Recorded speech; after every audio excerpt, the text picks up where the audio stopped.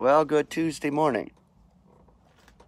It's nice enough to come on my back deck this morning and do the show from here. Thank you for joining me. I think we only got a couple more Ecclesias to go through, and then we're into the throne section, which is awesome. The next one's Philadelphia. David's key. Isaiah 22:15 through 25. Refers to the disposing of Shebna and the raising up of Eliakim to be the treasurer of the temple, or minister of the court. See Isaiah 36:22. This letter moves in the temple, where the treasures are, where safety is found, and where worship is carried on. It is impossible to escape the inference that the Philadelphian Ecclesia is composed only of Jews who are members of God's synagogue. As every other consideration points in this direction, we may conclude that all of the ecclesias are Jewish. Each will worship in a synagogue, which has a messenger who will read to them. Endurance, sorry about my nose, allergies, still got them. Endurance will be a cardinal virtue in that day of stress and distress. 7 times are we reminded of it. And the references are here. I like to go over them, but you can go over them yourself. What I'm saying is that you should get a concordant commentary and go along with this with me. Then you're going to see what I'm reading, and then you're going to hear what I'm reading. You're going to go read over it with me, and that's a good thing. I know some of you do, which is great. I am on page 386. I keep forgetting to say the page, but I'm on page 386 of the concordant commentary. He that endures to the end shall be saved. Matthew chapter 10, 22, Matthew 24:13, Mark 13:13. In this present economy, salvation depends entirely on faith in Christ, the faith of Jesus Christ. The English idiom, to keep out, conveys a false impression to many. Here it does not mean to keep from, but to keep those who are in the trial so that they come out victoriously. So, literally, to be kept in the trial, to come out victoriously. Well, we are a prime example of that as members of the body of Christ. We are kept in our trials. We are kept in our distresses and necessities in order to bring us through victoriously when we are snatched away. And the requital happens at the days of Christ. So once we come through all these trials, believe me, there's a greater glory coming. When we're snatched away to meet our Lord in the air, it's not condemnation or judgment for us. Right now, our lessons are being learned now through these trials and afflictions.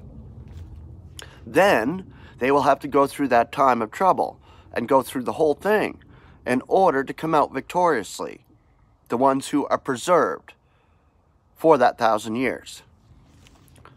If that makes sense to you.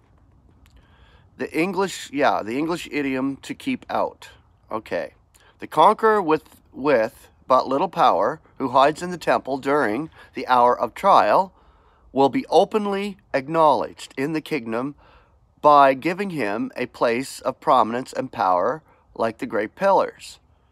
Jashin and Boaz, it may be that they will have a special place of authority over the vast crowd who serve him day and night in his temple. Unveiling chapter 7 verse 15. The 144,000 are sealed on their foreheads.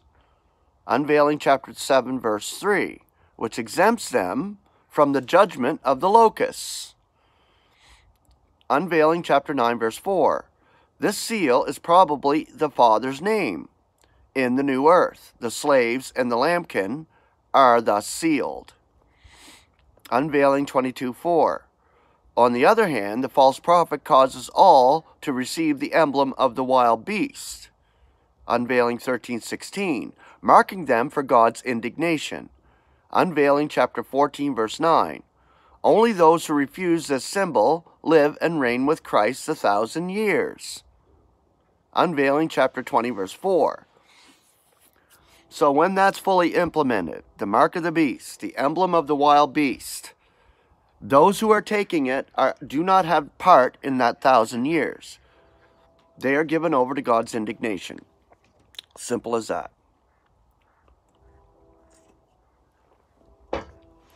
Okay, the Church of Laodicea. God's creative original, which is Christ. See Colossians 1:15.